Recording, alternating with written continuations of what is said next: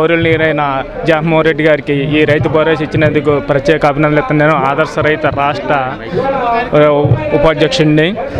ఎందుకంటే మాది ఎల్జీపాడు ఏరియా, సుమారుగా 8 గ్రామాలు ఉన్నాయి.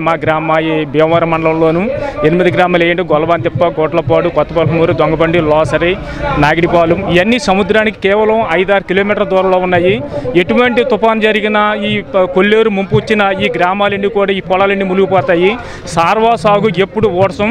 ఆ సార్వా సాగులు ఈ భూములన్నీ ఏం చేస్తామంటే ఖాళీకి వదిలేస్తారు. కొంతమంది ఏదో కంతలు వేసుకుని ఈ రైలు అని చేపలని ఏదో పెంపకం చేసి దాల్వా సాగు 60 నుంచి 65 బత్తాలు దాకా పండుతుంది. అది వ్యవసాయ శాఖ కూడా దానికి పొలం బడి అని ఇటువంటి కార్యక్రమాలు పెడుతుంది.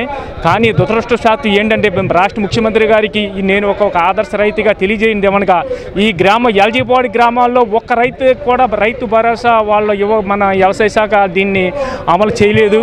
దీంతో మేము ఇక్కడ ప్రభుత్వం కీర్తి చేసులు రాజశేఖర రెడ్డి గారి భూ పంపిణీలోను 2004లో ఇక్కడ 1525 ఎకరాల భూమి ఉంది, సిఐడి భూమి. ఈ సిఐడి భూమి 2 ఎకరాలన్నర కాడికి పట్టాలు ఇచ్చారు. ఈ 2 ఎకరాలన్నర పట్టాల కాడికి మేము అందరం కూడాను ఆ 2 ఎకరాలు ఎకరము, అర ఎకరము, ఎకరం 10 సెంట్లు భూములు ఉన్న రైతులు సుమారుగా దీంట్లోనూ 1200 మంది ఉన్నారు. దీంట్లో ఒక 100 మంది ఏం చేశారంటే ఈ డబ్బులు కక్కుతుపడి వాళ్ళు ఒక 4-5 రైతులకి లీజులకి ఇచ్చేసారు, ₹1,00,000 చేసి. మేము ఎదిరించి ఉన్న వాళ్ళని ఈ కార్పొరేట్ సంస్థలు ఈ చేపల చెరువుల వాళ్ళని తవరీసాం. మేము 2 ఎకరాలు, ఎకరం, అర ఎకరం రైతులము. అయినా మేము అలా కట్టుకుని దాల్వాకి 60 బత్తాలు పండించుకుంటున్నాము. సార్వాగేమో ఖాళీకి వదిలేస్తున్నారు. కొంతమంది ఓపుకున్న వాళ్ళేమో అలాగా సాగు చేసుకుంటున్నాము. కానీ ఇప్పుడు నేను ప్రభుత్వాన్ని కోరేది ఒకటే, మాకు రైతు భరోసా ప్రవేశపెట్టండి, ప్రత్యేక కమిటీ వేయండి. మాకు అంతా లేదండి. మేము మొన్న ప్రభుత్వానికి నేనే ప్రభుత్వానికి 150 బస్తాలు ఇచ్చాను మొన్న పండిన దాల్వా పంటకి. నా గ్రామంలో సుమారుగా ఒక 80 మంది రైతులు మన డ్వాక్రా గ్రూపుల ద్వారా ధాన్యం కొనుగోలు కేంద్రాలకి నా గ్రామం గొల్లబంతిప్ప గ్రామం నుంచి సుమారుగా వేలాది బస్తాలు మన ప్రభుత్వానికి ఆహార భద్రత సంస్థకి పంపాము. దానికి బ్యాంక్ నుంచి కూడా అమౌంట్ వచ్చింది. అవన్నీ చూడండి, చూసి నివేదిక చూసి ఎవరైతే అక్కడి నుంచి ధాన్యం పంపిన రైతులు ఉన్నారో వాళ్ళందరినీ కూడా ప్రయోజనంలో పెట్టుకొని ఇది రాజశేఖర రెడ్డి గారు ఇచ్చిన భూముల యొక్క మేము ఈ డీపారం భూములు ఇవి, ఈ రాజకీయ భూములు కాదు, ఇవి పేదవాళ్ళకి ఇచ్చిన భూములు ఇవి. దీన్ని మేము రైతులు కానీ చాలా మందిగా ఉన్నాము. మాకు బ్యాంకులు కూడా వ్యవసాయ రుణాలు ఇస్తున్నాయి. కానీ రైతు భరోసాలో మేము లేకపోవడం బాధ కలుగుతుంది. తక్షణమే ప్రభుత్వం స్పందించి దీని మీద ఒక కమిటీ వేసి ఇక్కడ రైతు భరోసా ఎందుకు అందలేదంటే, ఓ పంట ఉడుతున్నారు మీరు, ఓ పంట ఉడతలేదని వాళ్ళు అడుగుతాం వల్ల మేము సార్వే ఉడతలేదు, దాలో ఉడుతున్నాం. సారో ఊడిసారు అక్కడ గొల్లం తిప్పని ఇప్పుడు ప్రజెంట్ వాళ్ళకి ఎకరానికి 5 బత్తాలే పండుతుంది. ఎందుకంటే మునిగిపోయింది పొలం.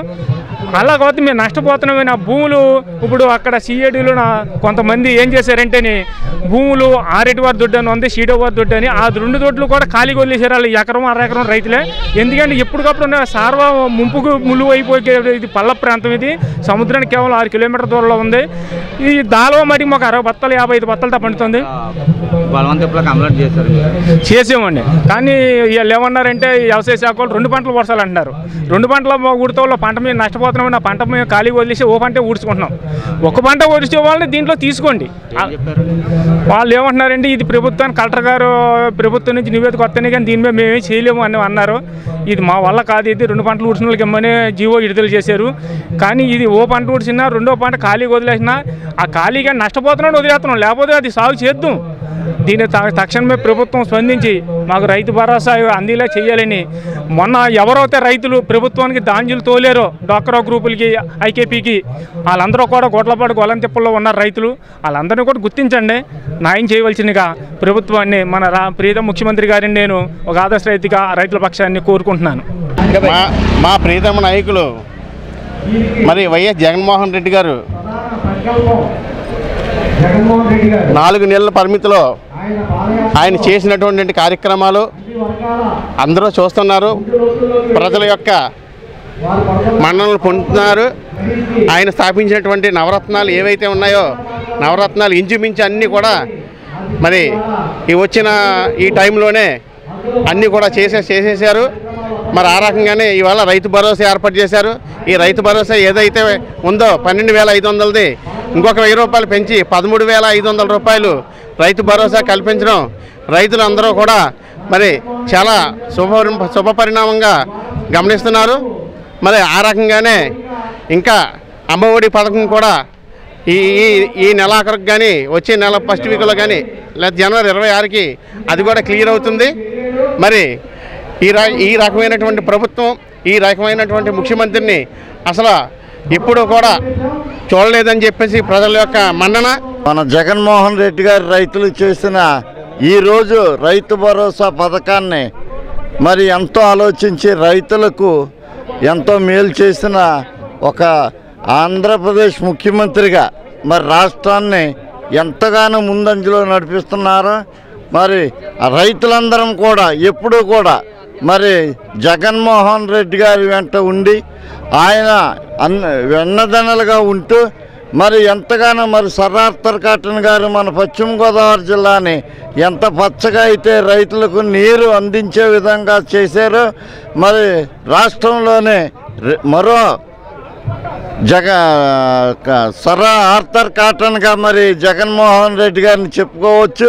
మరి అంత మేలు చేసిన వ్యక్తిని మనం ఎన్నడూ మర్చిపోకుండా ఉండాలని ఈ సభాముఖంగా నేను తెలియజేస్తూ, కొంతమంది గొలవం తప్ప ఈ రైతు పోతారా అందట్లేదు ఇక్కడ పెట్టారు అంటున్నారు. అంటే రైతు మా భీమవరం మండలానికి సంబంధించి మార్కెట్ యార్డు ఉన్నది కనుక రైతులందరూ మార్కెట్ యార్డ్కి వచ్చి ప్రతి విషయాలను కూడా గుడౌన్స్ ఇక్కడే ఉన్నవి కనుక అందరూ ఇక్కడే ఉపయోగిస్తారు. రైతులందరూ కూడా మార్కెట్ యార్డ్కి వస్తారు కాబట్టి అన్న ఉద్దేశంతో మన భీమవరం శాసనసభ్యులు మరి రైతు బజార్లో పెట్టడం జరిగింది. మన రైతు మార్కెట్లో రైతులు ఇప్పుడు గొలవం తిప్ప నుంచి వచ్చి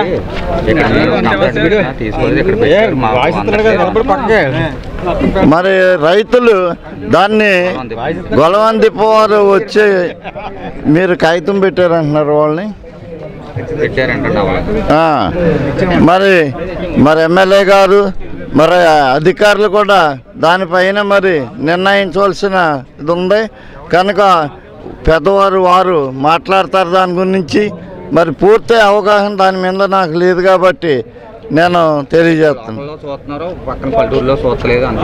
పల్లెటూరు ఏంటి లోకల్ ఏంటి ఎమ్మెల్యే గారు ఎంతో కష్టపడుతున్నారు. సాయంత్రానికి వచ్చి అంగోత్రం పిండుకుని అది ఆరేసుకుని మళ్ళీ తెల్లారి ఇంకో అంగోత్రం గట్టిగా చేసే రైతులు వాళ్ళందరినీ చూసినప్పుడు నేను ఒకటి అనుకున్నాను, ఈ రైతు కుటుంబంలో ఎందుకు పుట్టావరా, ఏ ఉద్యోగస్తులు పుట్టే సుఖంగా చదువుకున్నాం, విద్యాబుద్ధులు వచ్చును, తెలివితేటలు వచ్చును, ఏమీ లేకుండా పోయి రైతు కుటుంబాలని నేను అనుకుంటుంటే రైతే రాజు అని. ఎక్కడంటే రైతు రాజు ఉంది. ఈ ఇంతకేమో ధాన్యం ఒక 20 సార్లు 30 సార్లు పోసుకుంటే కాదు, సంవత్సరం పొడుగు కూడా వచ్చి కాదు. రైతు కష్టం చూసి ఎంతో మంది బాధపడేవారు కానీ ఎవరికి సుఖం అన్నది ఏ రోజుని రైతుకి లేదండి. ఏదన్నా ఉంటే పెద్ద రైతులు జమీందారు కుటుంబాల్లో పుట్టినోళ్ళేమో చూపడ్డారేమో కానీ మాలాంటి వాళ్ళే పుట్టాలి. ఇవాళ మా గడుపుని పుట్టినోళ్ళు ఇవాళ మాకు 70 ఎకరాలు సంపాదన మా పిల్లలు చూపడచ్చు. మా టైంలో మట్టికి గత 50 సంవత్సరాలని మాట చెబుతున్నాను.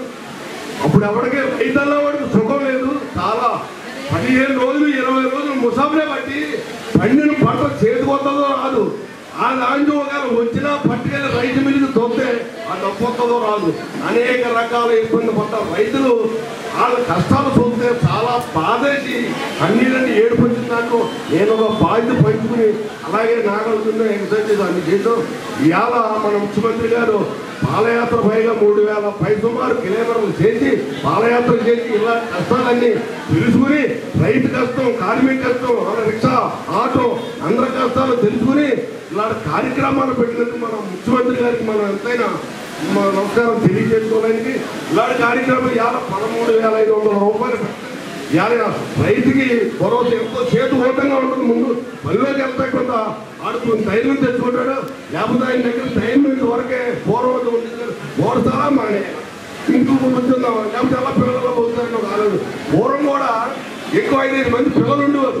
ఆ పిల్లల వల్ల కూడా చెడ్డ వచ్చింది. ఇప్పుడు కూడా పిల్లలు తగ్గించారు కాబట్టి పోతే వచ్చిన ఆదాయం మనకు నిలబడతాయి. పిల్లలు కూడా బాగా భవిష్యత్తు తగ్గించుకుంటే మనకే పెళ్ళింది. ఇప్పుడు చూడండి, ఇప్పుడు ప్రపంచం అంతా ఎక్కడ ఉందా అంటే దేశం అంతా నెట్లో ఉంది. మనదంతా కూడా మనం అలాగే నెట్ అలాగా చూస్తున్నాము. మన భవిష్యత్తు, మన పిల్లల భవిష్యత్తు నెట్ చూసినట్టు మన పిల్లలు చూసి మనం చక్కగా చేసుకుంటే ఈ గవర్నమెంట్ పెట్టే భీమవరం పట్టణ మార్కెటింగ్ యార్డ్ నందు రైతు భరోసా కార్యక్రమాన్ని పెద్ద ఎత్తున ప్రారంభించడం జరిగింది. రైతు సోదరులందరూ కూడా పండుగ వాతావరణంలో ఈ కార్యక్రమాన్ని జరుపుకుంటున్నారు. ఎందుకంటే గత ప్రభుత్వాల కన్నా భిన్నంగా ఉండాలి, మనల్ని గెలిపించినటువంటి రైతు సోదరులకి మనం ఆ రుణం తీసుకోవాలనే ఉద్దేశంతో మన యువ ముఖ్యమంత్రి వాళ్ళు జగన్ గారు చేపట్టినటువంటి ఈ యొక్క రైతు భరోసా కార్యక్రమం ఏదైతే ఉందో రైతుల యొక్క జీవితాల్లో వెలుగులు నింపడానికి ఈ కార్యక్రమం చేపట్టడం జరిగింది. ఎందుకంటే రైతే వెన్నెముక అనే దేశంలో రైతు లేని రాజ్యం లేదని చెప్పి అండం తప్పించి గత ప్రభుత్వాల్లో ఏ రోజు కూడా రైతులు పట్టుకునే పాపాన పోలేదు. అటువంటి మన ఈ రాష్ట్రంలో జగనన్న గారు చేసిన పాదయాత్రలో వారు పడుతున్న బాధలన్నీ కూడా ఆయన గ్రహించి వారికి నిజమైనటువంటి లబ్ధి చేకూరే విధంగా వారికి ఏదైనా మంచి కార్యక్రమం చేపట్టాలని ఆలోచన చేసి ఈ రైతు భరోసా కార్యక్రమాన్ని ఆయన చేపట్టడం జరిగింది. అంతేకాకుండా వారికి ఎన్నో సంక్షేమ పథకాలను కూడా రైతు సోదరులకి చేపట్టడం జరిగింది. కాబట్టి మన రానున్న రోజుల్లో మన జగన్ గారికి అండదండగా ఉంటూ వారి సహకరించుకుంటూ అందరూ కూడా ముందుకెళ్లాలని, అదేవిధంగా మన గౌరవ శాసనసభ్యులు గని శ్రీనివాస్ గారు నిత్యం ప్రజల మధ్య ఉంటూ ప్రజలకు అందుబాటులో ఉంటూ వారికి అవసరమైనటువంటి కార్యక్రమాలన్నీ కూడా చేపడుతూ వారికి ఏ సమస్య వచ్చినా నేనున్నా ముందంటూ ఆయన సమస్యలన్నీ కూడా పరిష్కారం కృషి చేస్తున్నారు. కాబట్టి వారికి కూడా ఈ సందర్భంగా మేము ప్రత్యేక ధన్యవాదాలు తెలియజేసుకుంటూ రైతు సోదరులందరికీ కూడా పాదాబంధం తెలియజేసి సెలవు తీసుకుంటాం. రైతు భరోసా పథకం ప్రారంభం సందర్భంగా మార్కెటింగ్ యార్డ్లో మొత్తం అఫీషియల్స్ మొత్తం అన్ని డిపార్ట్మెంట్ హెడ్స్తో కార్యక్రమం ప్రారంభించడం చాలా ఆనందంగా ఉంది. ఈరోజు మా ముఖ్యమంత్రి గారు కూడా ఈ కార్యక్రమాన్ని నెల్లూరు జిల్లాలో ప్రారంభిస్తున్నారు. మీకు పాదయాత్రలో భాగంగా నవరత్నాలు ప్రకటించారు. నవరత్నాల్లో భాగంగా రైతు భరోసా మాట తప్పని మడమ తెప్పని రాజశేఖర రెడ్డి గారు తనయుడుగా ఆయన ఈ పథకాలు అమలు చేయడం చూస్తుంటే ఎలక్షన్ జరిగిన ముఖ్యమంత్రి అయిన 4 నెలల్లోనే మొత్తం ఆయన నవరత్నాల్లో భాగంగా అన్నీ కూడా ఇంచుమించు 90% అమలు చేసేశారు. ఇంకా అమ్మఒడి కార్యక్రమం చేస్తే ఇంచుమించు నవరత్నాలు అన్నీ కూడా పూర్తయిపోయినట్టే. మన కంటి వెలుగు కార్యక్రమం జరిగింది, అది కూడా నవరత్నాలు లేకపోయినా 10వ వెలుగు కింద 10వ నవరత్నం కింద అది చేశారు. అదేవిధంగా ఇప్పుడు ఎలక్షన్ ఎవరికైనా గత తెలుగుదేశం ప్రభుత్వం ఉందనుకోండి, వాళ్ళు ఎలక్షన్ ముందు 2 నెలల ముందో 3 నెలల ముందో 4 నెలల ముందో ఏదో పథకం ప్రవేశపెట్టి ప్రజల్లో లబ్ధి పొందాలి, ఓట్లు మళ్ళీ అధికారం చెలాయించాలనే ఉద్దేశంతో చేయడం తప్ప ఈ రకంగా ఏ ముఖ్యమంత్రి చేయని విధంగా ఎలక్షన్ అయిన 4 నెలల్లోనే మొత్తం చెప్పిన పథకాలన్నీ అమలు చేయడం అది ఒక జగన్మోహన్ రెడ్డి గారికి సాధ్యమైంది. ఇది కూడా మనం చూశారు. 1,20,000 పోస్టులు 1 మంత్లో 1 నెలలో పబ్లిక్ సర్వీస్ కమిషన్ చేతులెత్తేసినా సరే, ఎంప్లాయ్మెంట్ చేతులెత్తేసినా సరే 1 నెలలో ఉద్యోగాలు ఇచ్చి ఇంటర్వ్యూలు జరిపి ఎక్కడ కూడా అవినీతి లేకుండా ఉద్యోగాలు ఇప్పించిన ఘనత దక్కిందంటే ఒక్క జగన్మోహన్ రెడ్డి గారికి. ఈరోజు ప్రతిపక్ష నాయకుడిగా 23 సీట్లు ఇచ్చినా సరే ప్రజలు ఇంకా బుద్ధి తెచ్చుకోకుండా ఆయన ఏదో అవాకులు చవాకులు మాట్లాడడం చాలా దారుణమైన విషయం. ఎందుకంటే వాళ్ళు ప్రైవేట్గా సంపాదించుకుంటున్నారట. నిన్న విజయసాయి రెడ్డి గారు ట్విట్టర్లో పెట్టారు. ఏంటి అసలు ఇప్పుడు ఎలక్షన్ ముందు చేయవలసిన ఎలక్షన్ అయిన వెంటనే చేస్తున్నారు, ఏంటి ఈ విధం ఏంటని. అంటే ప్రజల్ని మభ్య పెట్టడం, ఏదో అధికారం గురించి కాదు. మేము ఏదైతే మాట ఇచ్చామో, మేము ఏదైతే మేనిఫెస్టో ప్రవేశపెట్టామో ఆ ప్రవేశపెట్టిన అందులో అంశాలన్నీ కూడా ముఖ్యమంత్రి అయిన వెంటనే చేయడమే మా లక్ష్యం అని చెప్పి జగన్మోహన్ రెడ్డి గారు చెప్పడం చూస్తుంటే, అటువంటి ముఖ్యమంత్రి ఈరోజు ఇప్పుడు దాకా లేరు, భావితరాల్లో కూడా రారు. అటువంటి ముఖ్యమంత్రి ప్రజలకి ఎంతైనా అవసరం ఈ సందర్భంగా తెలియజేస్తారు. ఈ వీడియో గనుక మీకు నచ్చినట్లయితే లైక్ చేయండి, షేర్ చేయండి. మరిన్ని వీడియోస్ కోసం మా ఛానల్ను సబ్స్క్రైబ్ చేయండి.